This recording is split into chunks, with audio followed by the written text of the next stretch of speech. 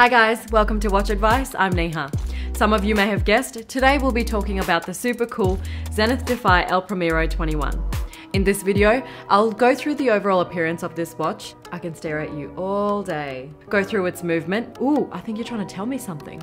Give you my thoughts on how it wears. Oh, this rubber strap. And of course, tell you how much this watch will cost you. Let me tell you a little bit about the brand. Zenith is a Swiss brand that has over a century and a half of experience in watchmaking. They're known for their accuracy and their chronograph movement that has won over 2,000 prizes. The El Primero was first introduced in 1969, but it has now entered a whole new era. Whilst Zenith is a small watch company compared to other giants like Rolex or Omega, Zenith know how to make innovative and striking watches, and I'm hoping you'll agree with me once you finish watching this video. Before getting into the details though, please subscribe to my channel so I can continue making these videos and sharing my love for watches with you. Alright, let's get into it. Naturally, the first thing I loved about this watch is the way it looks. With a case size of 44mm and a case thickness of 14.5mm, this watch is made of grade 5 titanium with a brushed surface. The case has short lugs that provide an alternating polished and satin finishing. In case you're wondering, grade 5 titanium is the most commonly used of all titanium alloys. It offers exceptional strength at a lightweight and it's resistant to corrosion. This watch has a fluted crown with nicely complemented chronograph pushes that are super easy to operate. The openwork skeleton dial is simply breathtaking with its blue main plate.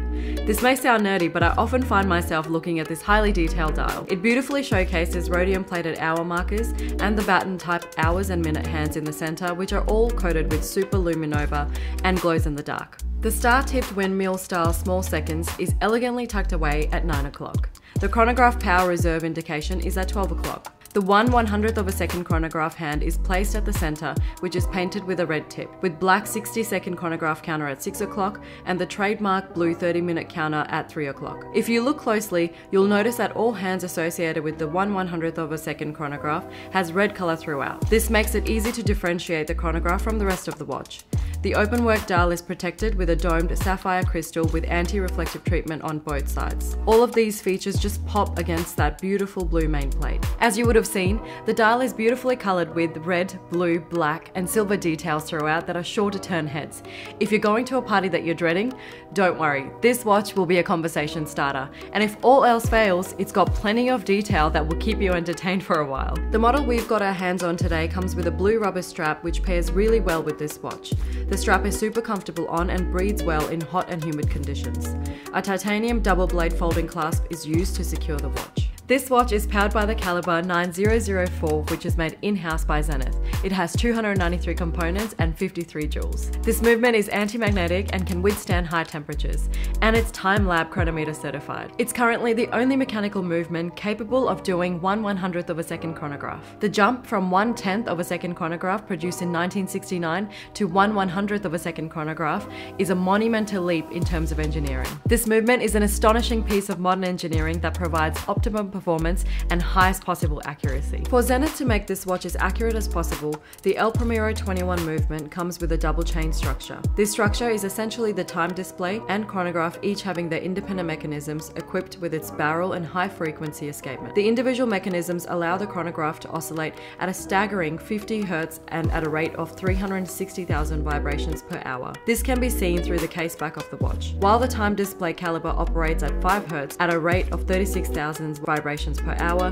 which is displayed at 7 o'clock position. Having two separate mechanisms also allow for two different power reserves. The main watch power reserve is approximately 50 hours. The 1/100th of a second chronograph's power reserve is roughly 54 minutes when fully wound, which is indicated on the power wheel at the 12 o'clock position on the dial. To wind the chronograph power reserve, simply turn the crown clockwise and you'll see the power reserve bar increase from right to left. Operating the chronograph is super easy. By pressing the top right hand pusher, you initiate the 1/100th of a second chronograph.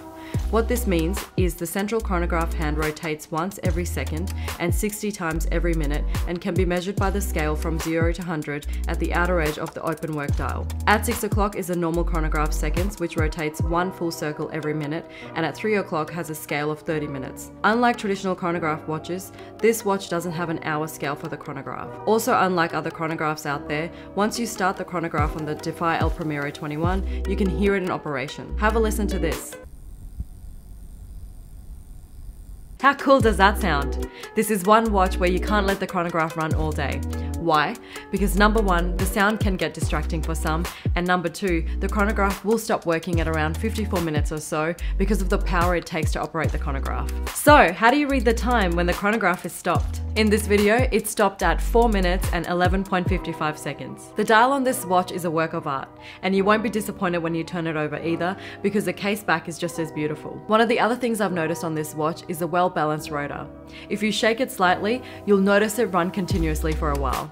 I haven't seen that on other watches. Have you? What I also love about the Defy El Primero 21 is that it comes in so many variations that you're bound to find one that suits your style. Zenith have really put some thought into their designs to suit the needs of their customers.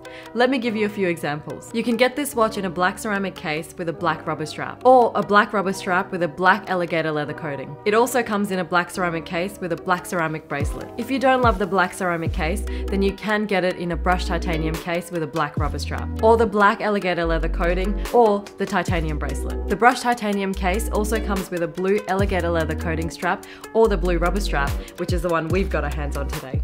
I personally love the 18-karat rose gold case, which comes with a brown alligator leather coating strap. The rose gold case also comes with a rose gold bracelet. If all these variations still sound too basic for you, then don't worry. It also comes in a blinged up version with diamonds. For those of you that don't prefer titanium, then you may want to check out El Primero 21 in carbon. Have a read of Watchadvice's review on the carbon model. I'll put the link in the description below. It has some amazing macro shots. Now let me tell you about how this watch wears. Even though I love it, I can't rock it on my tiny 5.7-inch wrist. The 44mm dial is too big and chunky on my wrist that it sticks out, and I don't find it comfortable. But I would say that it would sit well on a wrist size of 6.5 inches or more. The sculpted shape of the case makes it feel smaller than it is. With a thickness of 14.5mm, some may find it a little bulky like myself, but others may find it perfectly comfortable. In my view, you can wear this watch to casual or formal events. You can even wear it to work, obviously depending on the type of work you do. But one thing is for sure, this watch is definitely a conversation starter. This wraps up the things I love about the Zenith Defy El Primero 21. What do you guys think about this watch? Let me know in the comment section below. In case you are considering it, this watch will cost you 18,000 Australian dollars. Guys, this is my 5th YouTube video, and in case you haven't checked out my channel, I've done videos on the Casio G-Shock GA2100, the Zenith Elite Lady Moonphase. I've compared the Rolex GMT Master 2 BLNR models, and my last video was on 3 alternatives to the Rolex Submariner. I'll add the links to these videos in the description below. Please do check it out. And if you like what you see, please subscribe to my channel and remember to turn on the bell icon so you can be notified of my new videos. Okay guys, this brings me to the end of my video. As usual, thank you so much for watching and for your ongoing support. Have a great day, and remember, if you love it, then rock it. Bye.